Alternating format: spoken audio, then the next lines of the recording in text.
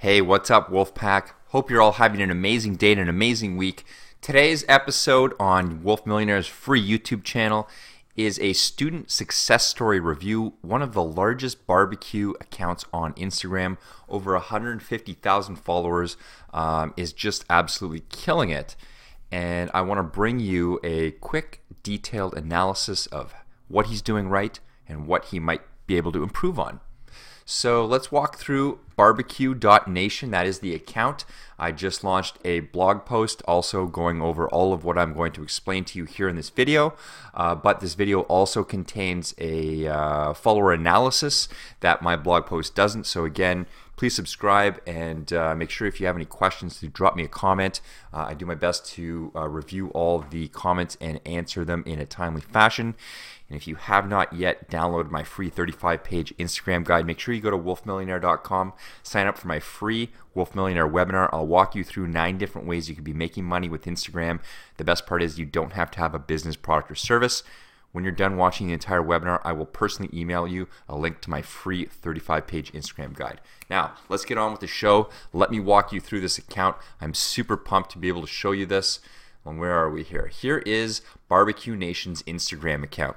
And as you can see, it's an Instagram account in the food niche and in the sub niche of barbecue. Who doesn't love barbecue? I literally am going to go and have a barbecue burger or some barbecue meat tonight because just looking at this is making my mouth water and drool.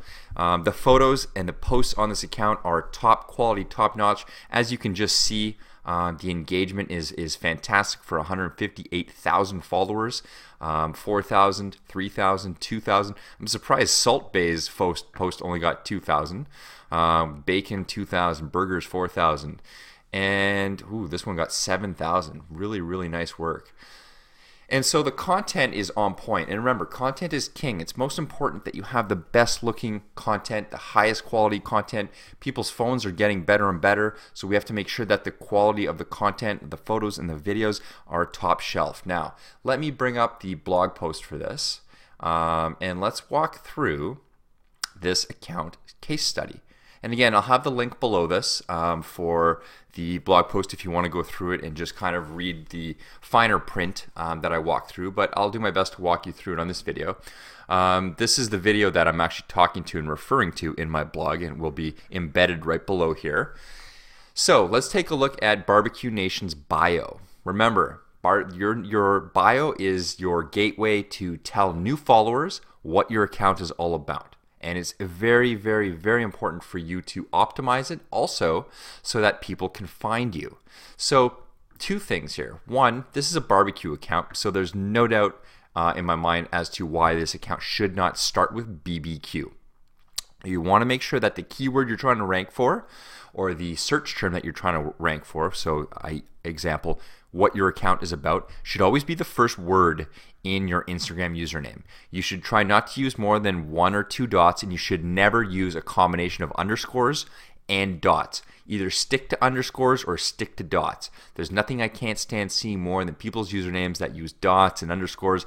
It's a mess. It looks unprofessional. Don't do it. Now, as we can see here, a nice simple profile photo, Barbecue Nation in nice and bold. Remember, keep it simple, guys. The people want to see and remember your account in a very simple way, and that's very effective through using a very simple profile photo. Keep it to only like 2 or 3 colors. Keep it simple, keep it bold, keep it big, just like Barbecue Nation. Remember, when we see people's profile pictures in our feed, it's going to be very small. And so if you have some design that looks cool at this size, like on your computer, it's going to look like shit on people's phones and people aren't going to recognize it. So that's where branding is so essential and so effective on social media, is you can burn this logo into people's heads and keep it super simple so that when they see that in their feed, they automatically recognize your account and are more apt to give you love. Lots of likes, lots of comments. Remember that. The next thing is this field here. This is your name field, and you get to that by editing your profile. Okay, it's limited to like 30 or 32 some characters, I think. This also needs to have your keyword. You can see right here, BBQ Nation. The call to action also is right in the username. Join the Barbecue Nation. Very nice work using 2 emojis, chicken bone or chicken wing and a meat bone. amazing. This is amazing. I love seeing students who have fun with their accounts and use the full range to really captivate people. As you can see, this community tag here, this is because the student has enabled Instagram business profile. That's in your settings. I have a blog post and I've also linked to that. I've put a link to it. Where have I put a link to that? Right here, Instagram business profile secrets, just below this image in my blog. So make sure you click through it and read it, and also read through the community building on Instagram. Everything in here that I link to for a reason, and it's to help you dive into Instagram and become better. So make use of all my free information. Now, what else do we have? We have the simple bio right here. Some emojis using only the best barbecue of Instagram. Tag Barbecue Nation. Tag Barbecue Nation on your best barbecue pics to be featured. Yes. See? Branding right there. Triple branding, quadruple branding. Barbecue Nation username. Barbecue Nation in the profile photo. Barbecue Nation in the username. Barbecue Nation in the bio. And, of course, Barbecue Nation hashtag. You gotta have your own hashtag, guys. That is one of the easiest ways for you to get people to start noticing your brand and engaging with your brand, is to tell people to tag Barbecue Nation on your best barbecue pics to be featured. Yes. Now, this email down here, this is an option when you turn on your business profile account, which is also in your Instagram settings for your account. It allows you to put in an address, a telephone number, and an email. When you're prompted to do so, you only have to put in the email as the very base piece of information. So you don't have to put an address and you don't have to put your phone number. Just leave them blank and hit next. The email, remember guys, if you are new to Instagram, please, please, please go and read my free 30-page Instagram guide. It has a link in it to show you how to lock down your Instagram account, and in it you'll read why you never ever ever want to use your email account that you registered your Instagram account here in your profile. Hell, you don't want to use that email address that you used to register your Instagram account anywhere on the web. And there's a reason for that. Make sure you go read my 35-page Instagram guide or my top hacking answers on my blog for the reason why. And if you don't, well, you're going to run the chance of having your account hacked. You've been warned. So now that we have the bio, username, this is kind of the essentials. And people think it's so stupid and so simple. It is so simple, but it's an absolute must that you master that and you get that down right. Now, what else do we have here? As we can see, their Instagram growth curve, nice and simple, nice and sleek, nice and constant. Nice work, guys. Captions. Captions are also very important. As you can see here, let me just remind you, see how Barbecue Nation looks nice? As we shrink it down to the top of the post, it shows up very bold. You can kind of really relate to it and see it, and it burns it in your mind. Very effective branding. This is a post on their account, and I just want to quickly show you the caption. Happy Sunday. That's it, with the fire emoji. From @TC Cannonball. So he got this photo from this account. He uses the account This Is Barbecue, probably a popular hashtag in his account, and Barbecue Nation. And again, 23 comments. Nice work, dude. Instagram engagement, on fire here. As we saw, this post here did 3,000 likes. Down here, this post that I highlighted up at the beginning, 7,000 likes, more than double, and almost 200 comments. How did he do this? Really simple, by asking an open-ended question. Right here, describe this picture in one word. Again, gives credit. Great pick from Hoodoo Brown BBQ. Nice fucking work, dude. That's how you do it, and that is what Instagram wants to see. People engaging and interacting with your content. And so keep it clean and keep it simple, and don't be one of those fucking accounts that puts in your caption, comment some stupid word letter by letter, okay?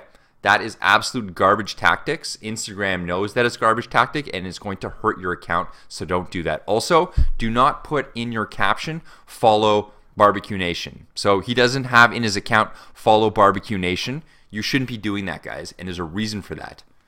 And that reason I go over in my Instagram course. So make sure you don't do it. It's harming your account. Also, I linked to credit and copyright rules. Super, super important secret growth strategy. This student is doing it right. You know, a great pick. Not just photo buy, great pick, amazing pick. Give people props if you're using their content. There's a reason why you're using their content. It's probably because it's better than yours or because it's relevant to your brand or your followers. So make sure you give kudos. People love a little pat on the back when they've got great content. It goes a long, long way. See here, this was the post from above that I just scanned through the comments. This was who he gave picture photo credit to for this post, and they commented, thank you. This is why it's so essential to give proper credits. The owner now knows about Barbecue Nation, is probably following Barbecue Nation, and has commented, and probably will engage on future posts. That's how you grow a really tight community, a tight brand, and an Instagram account that will convert and make money. That is the absolute cornerstone of becoming an Instagram influencer. So here's some tips, guys. Okay, this is some absolute tips for this account. 1, this student should be engaging and responding to more followers when they leave comments. Not just emojis, not just one-word answers, full on, thank you for your comment, or responding to whatever comments their followers have left in their post. And if you want to see what that should look like, go to my Wolf Millionaire account and go look at me. I do my best to respond to every single comment that is left on my account, and it's super important. People want to feel connected to the people that they're following, and that's one way you can be doing it in a positive and motivating way. Number 2, the student should be posting more frequently to grow his account even faster. By the looks of it, this student posts maybe once a week, maybe 2 or 3 times a week on the same day. You really need to space it out. You really need to be consistent, guys. You really need to post a minimum of 1 post a day. It has to do that. Otherwise, you will be steamrolled by other people in your niche. Now, if you can't or you don't have the content to do once a day, then try to do 2 or 3 a day. As long as it's consistent. Don't go a week without posting. Don't go weeks without posting, and then 1 week post 3 to 5 photos. Instagram algorithm wants to see consistency. Your followers want to see consistency. So please make sure you do that. The student should also be using my hashtags for growth strategy. I've linked to that here. And they should be posting to Instagram stories. Now, I haven't really monitored the account, so it's possible that I have just missed some of their Instagram stories posts. But if they are, I hope they're using my stories hashtag hacking secrets to get your stories discovered by Instagram's new Instagram story discovery algorithm. Yep, you want to make sure you're using those.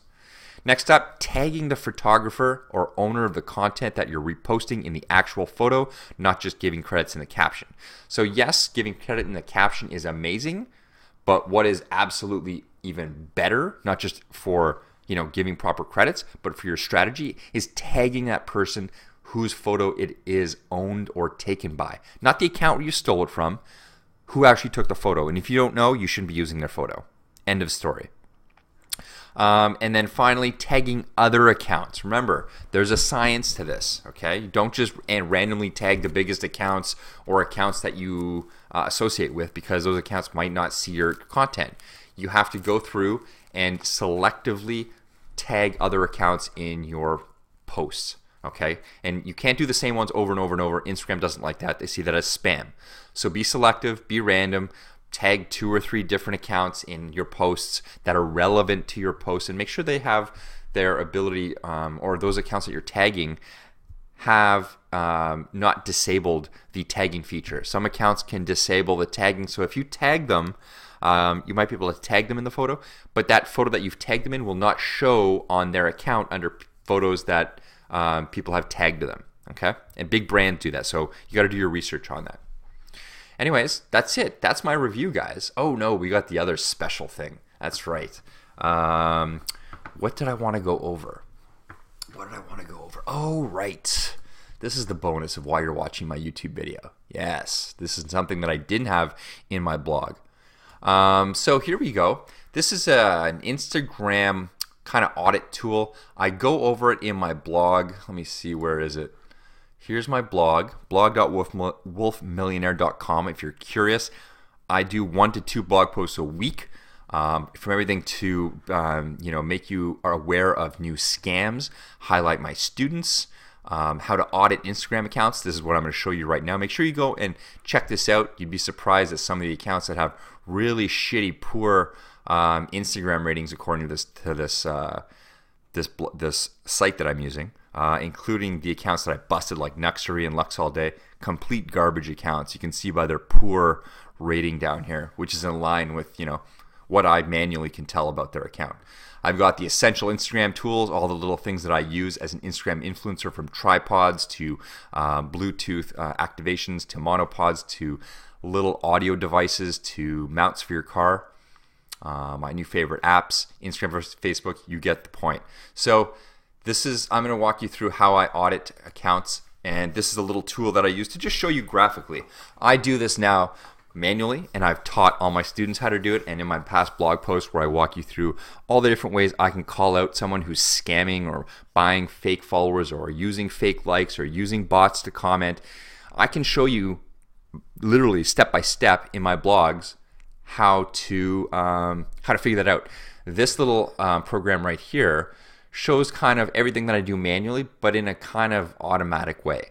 And while this is something that I use to look at, it's kind of should be used with a grain of salt, but it's a good indication if you see someone's account who's rated poor versus good, to give you a sense of are they cheating or do they have really good followers.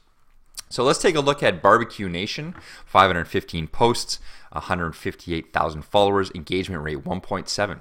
Very nice, guys. As a result, we have a 77 out of 100 rating. That is really good. That's really, really good. And as we can see, the demographics, super, super healthy. This is how it kind of should look. A nice, healthy USA following, 35%.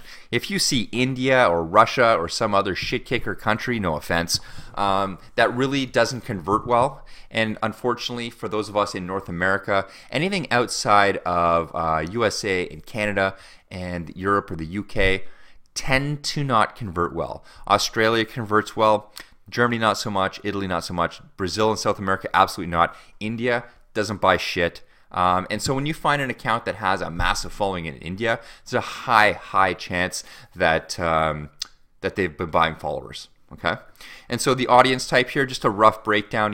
On the whole, it shows that it's got a healthy, real people following, a low influencer following, which could be better, low mass following, suspicious accounts also low. Here it shows that the core demographic is male. It shows the follower reachability, which is average, which is great. Follower quality, good. And again, it shows the graph of followers following. We can see it went for a period of stagnation and some growth, and I'm not sure why all this was flat for what it looks like here. What are we, February 12 to March 4? So like 3 weeks where this number, the followers, doesn't really change. And I'm not sure why that is, because if I go look at their social blade, they definitely were growing. So maybe this is a little glitch in this little system, but who cares? Engagement, again, average likes 2.7, average comments 28, so engagement rate 1.7%. That's good. Nice work, dude. Very nice work. And down here, you can see, oh, this is new. Language. This is really fantastic. This is new from the last time I looked at these reports. It shows the language, right? So English, 66% is English. Look at this, Spanish, 8%. Portuguese, German, Italian. Very interesting stats, guys. For the most part, English is the predominant language on Instagram, and so using English is a no-brainer. And other people who look at your content from different countries have that kind of translate feature built in, so don't really worry about having to, do 2 different languages. Like I do see some people translating in their captions. It's fucking useless because Instagram will translate it for you. So, if you had a higher Spanish concentration, that might indicate that, hey, like maybe I should, do some Spanish stuff and test that out. Here's the engagement by type. Everything is looking in the green, so it's fantastic.